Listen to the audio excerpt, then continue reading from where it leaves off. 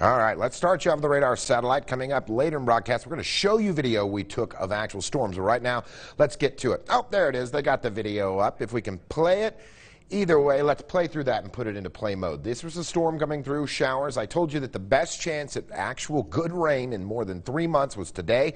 Once again, I like to say that I was right on the money. Let's bring it back to me. Storms rolling through. This is the first initial wave, already pulling away to the northeast.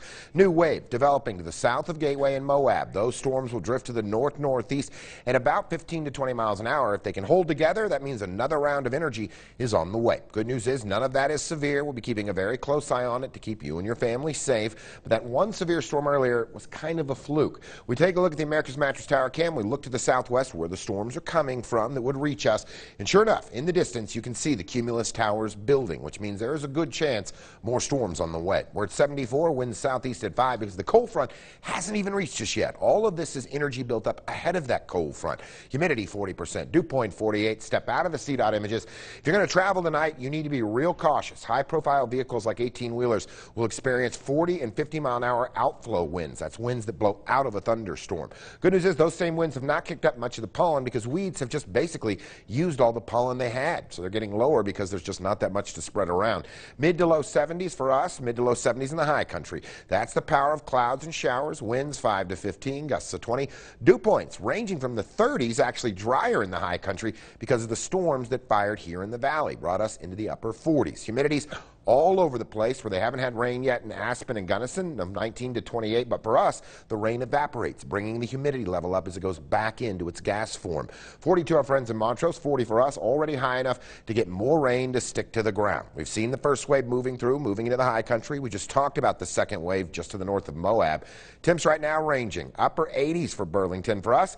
The power of rain again, mid 70s, making it much, much better than the other side of the state. Smoke projector, guess what? Had a big column on it earlier. The storm grabbed those smoke particles, turned it into more showers, and probably aided that storm in becoming severe because it was able to bond with those little pieces of smoke. Strong storm threat does exist tonight over us, so I can't rule out one more severe storm, but look, tornado threat is non-existent. I want to be clear on that. When we go up into Nebraska, that is a tornado threat for tomorrow in the very edge of the panhandle just to the northeast of Sterling. But then the cold front acting as a broom sweeps the deck clean Thursday for men in heels. Let's go back out wide, figure out what's going on in the big picture so we can understand the local weather.